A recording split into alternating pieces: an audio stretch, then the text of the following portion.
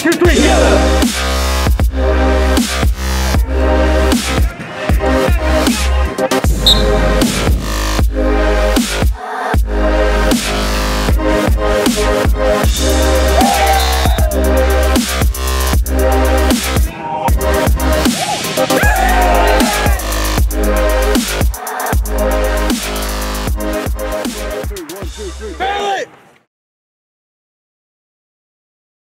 Hey there, Knights Nation. Christian Payne joined by Bellarmine Lacrosse head coach Kevin Burns. Coach, a lot of excitement heading into 2016.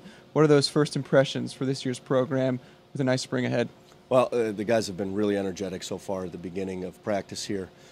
We've had great leadership. We've got 12 seniors, so they've brought a lot of great leadership to them, but the young guys have responded to that leadership and really been competing every day in practice.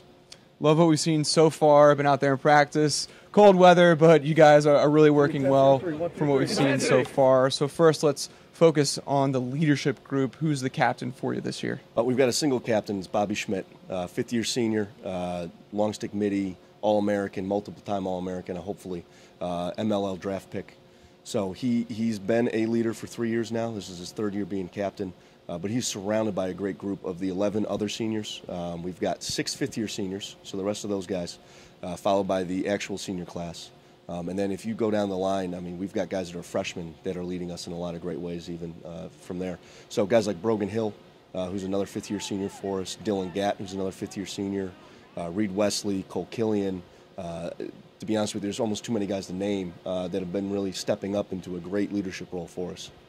Lots of leadership. Now, how about the newcomers, guys that have impressed you out of fall ball, now moving into the spring, Coach? A lot of newcomers that have stepped up in a big way for us. One of the biggest is Chase Rose. He transferred to us from Robert Morris, was their starting goalie last year, including when we beat them, which is kind of fun for this week.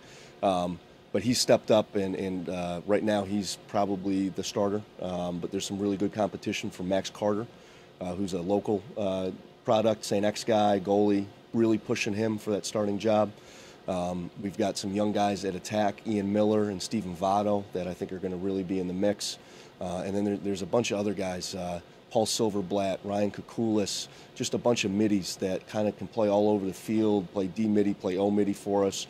So we're still kind of feeling out their roles a little bit, but I have no doubt that those guys are going to be out on the field. Strong dynamic. Now let's take a look at each position, start on the attacking side. Guys that are really going to, push the issue, work around the crease, and score some goals for you this year. Who's going to headline that attacking list? Well, the guy who's the leader, by no doubt, at that end is Dylan Gatt. Fifth-year senior from Canada for us, was a top scorer last year. Not the leading scorer, but one of our top scorers last year. He is a guy that is a little unconventional, I'll say, but he's good for a couple goals a game no matter what, and he will score some of the craziest goals that anybody will see. Surrounding him, there's a whole bunch of guys that could be in those positions. Some of those young freshmen that I spoke about earlier. There's guys like Ryan Broderick, who's a sophomore. We've got Graham Macko, who could be in the mix there. Andrew Shenick, who's also a redshirt sophomore.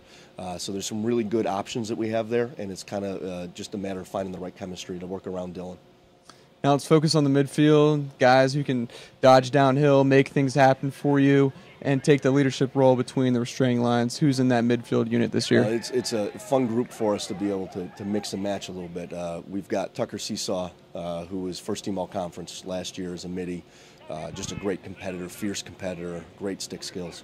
And Jack Perkins, who's big, bruising, 200-something pound guy. Those two guys both are staples there. Dan Zamora and Brogan Hill, who I spoke about earlier, are both fifth-year seniors who have been big-time contributors at the midfield. And then there's other guys. There's Brian Wall, who's a two-way midi for us. He's been able to play both ends of the ball, so he'll have some kind of major role. We're just trying to figure out where that is. Will Roshkowski, who's a sophomore, ended up playing a lot at the end of the year last year as a freshman. He'll definitely be in the mix. And then, again, there's all those freshmen and some newcomers there that'll be in there. On top of a guy, Tanner Barco, will also be in the mix there. He's really stepped up over the last couple weeks of practice.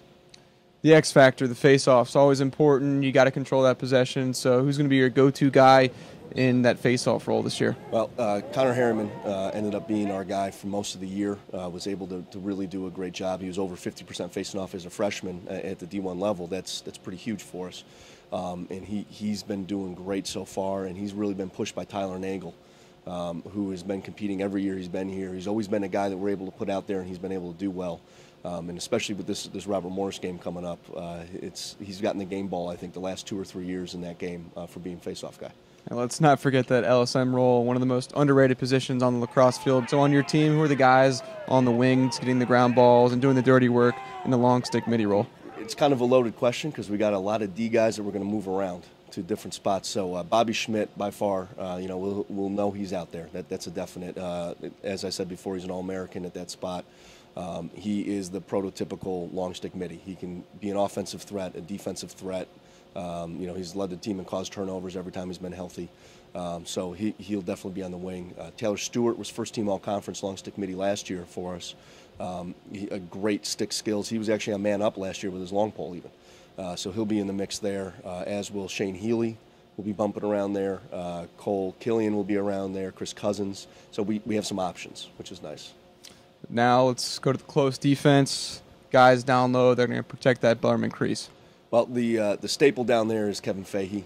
He came on real strong last year, and this year he's taken an even bigger leap forward. He is an elite defenseman. He's got great footwork and really good positioning, and is a great leader down there as well. He'll be surrounded by some combination of some of those guys I've already mentioned. We also have got a guy named Evan Kalish who will be in the mix down there quite a bit.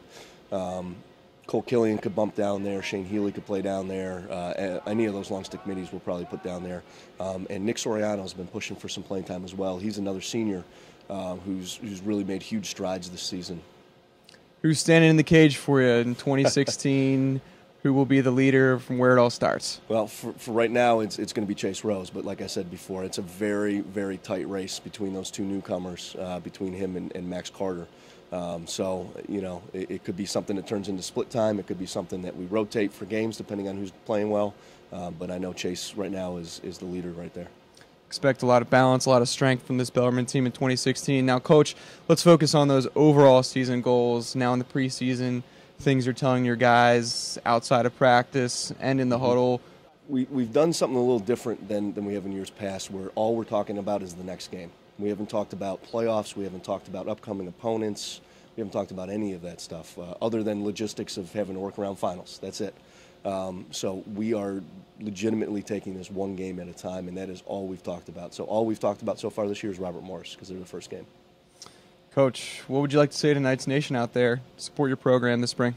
Well, I think anybody who's ever been to a lacrosse game, whether they've seen lacrosse before or not, has absolutely loved it. So I'd love to see people come out there, try to pick it up a little bit, figure out what's going on. It's not a tough sport to figure out, but it is a lot of fun to watch, and hopefully we can pack those stands. 5 home games on the schedule this spring in 2016 for head coach Kevin Burns and Bellarmine Lacrosse. Coach, thanks so much for sitting down. Always great to catch up with you. Look forward to seeing you on the field this spring. Thank you, Christian. Go Knights. Yeah, let's go. Bring it up. Let's go, boys. Let's go, boys. Hey, family on 3. Ready? 1, 2, 3. Family.